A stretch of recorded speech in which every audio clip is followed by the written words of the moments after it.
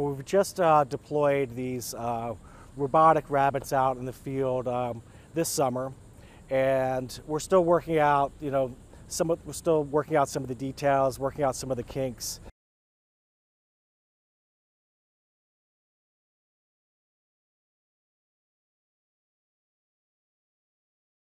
So we're trying to attract or lure pythons to come out from their hiding places and come to us, essentially. So come out of their hiding places and aggregate into localized areas where they're easier to detect and then remove.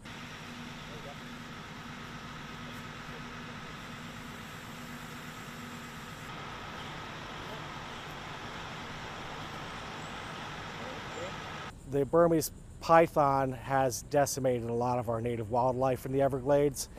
In Everglades National Park, we're up to 95% reduction of fur-bearing animals in Everglades National Park, and that problem has radiated out into the surrounding natural areas. And so this is really an emergency situation for our native wildlife, and that's why we're trying to manage this species.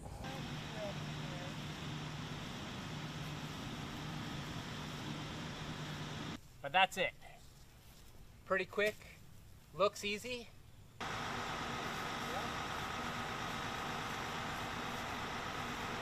You know, I'm a snake lover, and so it's a double-sided coin for me. We're having to remove all these snakes, but they're in the wrong place at the wrong time. And I've always enjoyed working with snakes, though, and I get to work with a bunch of fellow snake catchers like me. It's a very exciting work to do, but as much as I enjoy the work, if we could solve this problem today, I would, and I'd move on to the next thing.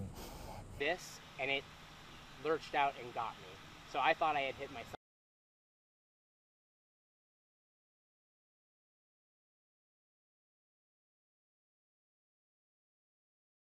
Jelajahi cara baru mendapatkan informasi. Download MetroTV Extend sekarang.